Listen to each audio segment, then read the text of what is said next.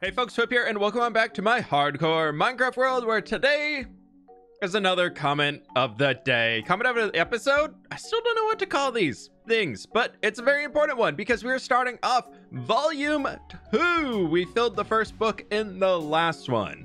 First question coming in from William Estes. Build a ruins biome, please. I want to see someone build in the theme of ruins, and you seem like the person to do the job. Like how they portray other games and such, you know, like Breath of the Wild world, only in Minecraft. Pretty much the aftermath of a world-wiping apocalypse, which having zombies, skellies, and weird exploding green things makes so much more sense. This is actually something that I tried in my old survival world, the main building with fWhip survival world, I built a giant ruined castle that was near my end portal. And so I went with the lore that the Ender Dragon came out and completely ruined the castle. Some dragon came out of the portal somehow, blew up the castle, and then we put the skeleton of a dragon nearby. And I thought it was a really cool, just kind of mini story to exist out there. It was something that I didn't fully finish, but I was definitely going around that track. But that is also something that I would love to do inside this world, just more things around as we're exploring to be able to see more age, I guess you could say, to everything that we have made here. Just adding some older ruined structures makes it look like not everything is of the current era, and adds a lot more history into the world itself. It makes it look like this place has existed for a long time. I don't know about doing an entire biome with it, as that doesn't really make sense too much with how I build, but one example we do have here is the iron farm at spawn, where we have this mystical magical element holding this thing together. Like it's some magic trying to keep the shape of the building that was here before, and then the ruins of all the cobblestone in.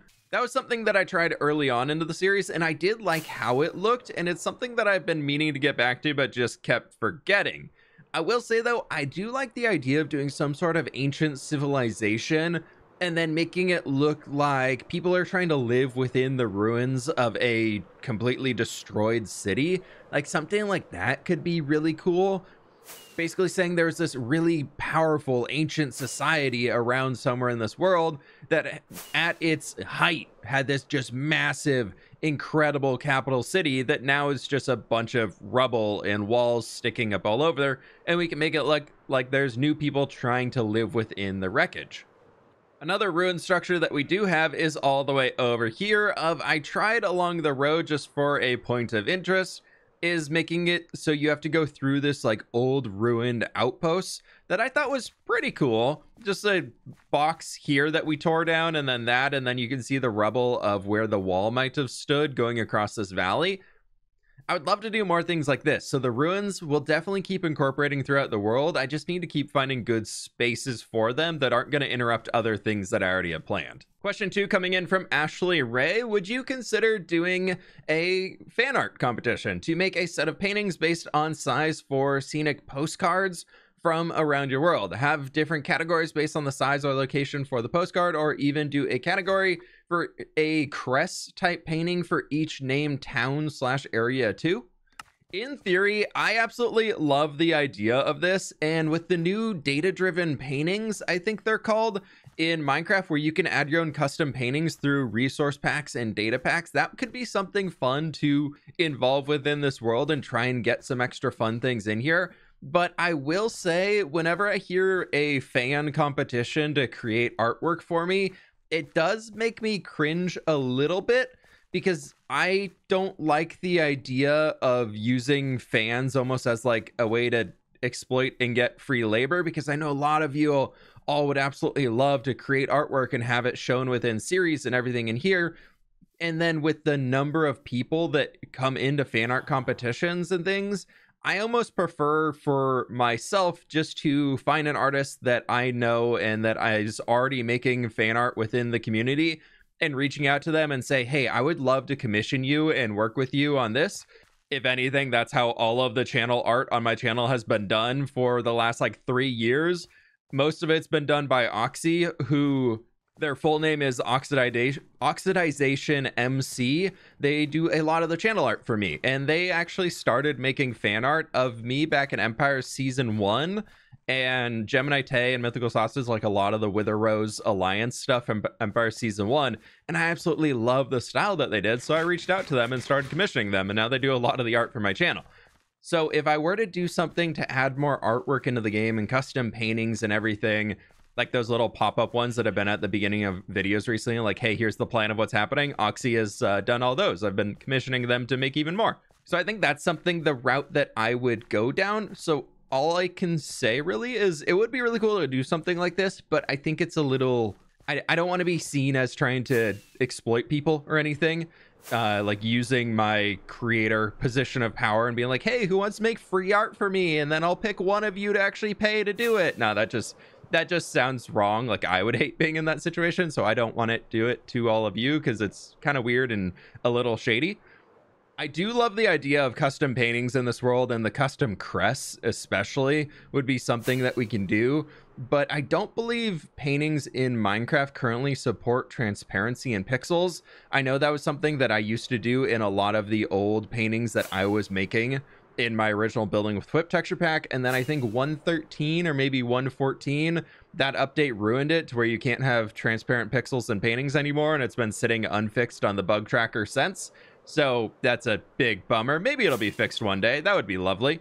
I can talk with some friends and see how they're doing it, because I know there's a way you can take like an item and add a custom display entity tag to it and basically give it its own texture. So I needed to go into that building. It's something I can look into a little bit more, and if I can come up with a way that seems fair to everybody and something that would be a benefit across the board for everybody involved, then we'll move forward on it. Any sugarcane? How am I always... I need a new sugarcane farm.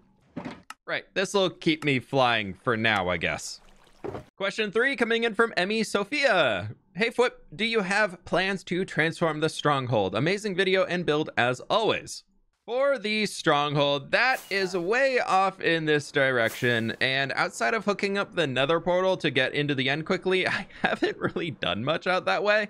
Okay, minus the castle and the mountain and the custom terrain project over here, like, I haven't done anything out here really. Like, we haven't done much. Okay, also, we will get back to this project soon. I've just been sitting on it because I don't really like how this turned out too much. I think I'm gonna lop that all off the top and level it off a little bit more. But the stronghold, if you are not super familiar with this world, the stronghold that I used to get to the end is somewhere out here. Yes, you can see that little bit of cobblestone right over there. The only thing else I have in this area currently is a slime farm and a light blue flower dye farm right over there. So we haven't done too much in this space, but we can take a look at it from our blimp above the slime farm to let that thing run a little bit. And the entrance to the stronghold is right there. My idea that I've had, which I'm kind of having to rethink here because we have ocean on that side and we have ocean on this side. But originally I wanted to take this entire swamp here and just sink it down like 30 to 40 blocks and turn it into a massive lush cave biome. And then you could basically just walk into the portal, which would be like its own sunken ancient structure down there, some shrine built up around it. So I might still do that, but I feel like with ocean and ocean, it's a little weird to randomly have a place down sunken in that's not flooded with water. So I might try and rethink how we're going to do it. But the idea of this all being here in the swamp isn't my favorite, but I'm going to try and make it work with what I can do right now. So I'm going to keep moving forward on it. But yeah, I think we're going to do a massive structure above here. Unfortunately, though, you do need to go all the way down to the end portal and then get in, because if you drop into it, you will take damage as all of the fall damage from the entire distance will add up, which I thought they had fixed, but I saw in another stream of somebody else trying it that it does not work. So I'm a little cautious about dropping into the end portal too much because I don't want to get myself killed by going to the end. So I would love to reveal this to the surface in some way and have a way to like walk down here and jump in. That could be super cool. And then we can reach out here to this amazing build that we've finished up, which I am thinking about this ripple here of extending it and making it more dynamic as it goes. A lot of people left comments saying it's a little too flat, which I totally get. It was a first attempt at doing some sort of mathy structure going all the way around like that. So we'll see what we can do in there. Last question today coming in from Jenny. Or Genianis. I think it's so funny that you have like this 8,000 plus day old world. We are currently just over 7,000. I still got 1,000 to go. Come on now. a giant city, 2 world trees, and multiple custom landscapes, and you still live and store some valuable stuff in your small starter home. I mean, to be fair, I've spent all the time building up all those other things. You think I've spent any amount of time building a storage room for everything? No. That being said, I do constantly come back to my starter house because I love it. I think it's so fun to be able to come back to the first thing that I built in the world and still be like, yeah, this is my house. Look at my front porch. It's beautiful. It's so colorful. We've got Oliver still chilling here since forever ago. But in reality, that's my wood storage room over there. My stone storage room is down there. I have this entire city basically as different storage rooms throughout. My donkey and my mule are hanging in there. My horse, I don't know where they are. We have right over here is where all of my netherite stuff is stored inside. So we have all those things whenever I need them. And I really try and just live throughout the entire world. So we've got stuff all over the place. I don't really say that I live in the house. Sure, I come back there every once in a while to get some goodies. But like all of my wool is down there in the sheep farm, and then everything else is just stored throughout the entire world. So there's reasons to go throughout and keep exploring and touching base on things. Like coming up to the city here, pumpkin and melon farm, and the storage for those is right in that building. And we can come down the street a little ways, and we have all of our color storage in here for concretes, glass, dyes, and candles are all within this building. We have the glass factory that we recently made over right there. And what I'm trying to get at is that I'm living in the world. Sure, that's the house that I might sleep in every once in a while, but we're experiencing and living in this entire world. Like we have all of the armor trims minus the new 1.21 versions over in that building there. We've got all of our foliage elements in the market right here. So I'm constantly jumping around and doing things in different places and getting blocks all over. And then like we have all of our all of our ground blocks right here. So like all the dirts and everything are inside this structure, red sand's up there, and all that good stuff. Copper aging facility is underneath the factory that we have right over here behind the market. And then this is a big loop that just connects back down into the quarry where I have all of the stone storage going on. So everything that I am doing, I'm experiencing and running around this entire place. Sometimes you don't see it all the way on camera every single time I do it, but I'm living, like my entire house, I guess, if you're thinking in Minecrafty terms, is everything that's around the tree. Like all of my storage rooms are just structured around the big tree right here. So yeah, I guess I do sleep in there, but I don't really consider it like my base. It's where I leave all my shulker mess out in front because I do constantly come back here, but slowly I am getting rid of things in here. Like I need to build a nether storage room soon to get rid of all of this stuff. And then we need to get all these things just sorted and moved where they're supposed to go and all these things. But slowly but surely, these are actually emptying. They're all just kind of junk chests right now that don't really have a place to call home. Or I just have been too lazy to actually move them to where they're supposed to go. But I do like the nostalgic feel of just having to come back over here and get everything and revisit the place where I started. That was something when I was in my last survival world, like the big one, building with fWhip, that I fully stopped going back to where I started the game in the first starter house because I moved everything out of it and I had absolutely no reason to go in there. And after a while, I was like, wait, I just never really visit that. That's kind of sad. So that was something that I made a conscious decision this time, that as I exist in this world, I don't really want to leave things behind, like the skeleton from Halloween that I totally forgot about, but that's okay.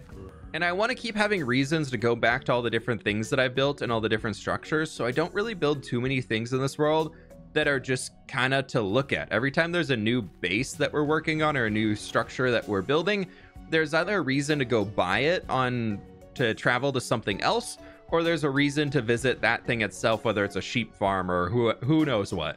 Also, if I bother to spend any time upgrading the size of the house up there, then how would I build other things in the world? Come on now, that thing's enough space for me. And if I'm filling up fully with blocks, that means I should have built something using all those blocks. That's definitely the theory I'm going with. But that's gonna do it today. Thank you all so very much for watching. Leave a like down below if you did enjoy. Subscribe if you're brand new. And with that, my friends, I'll catch y'all on the flip side, where you should leave more comments. Thanks.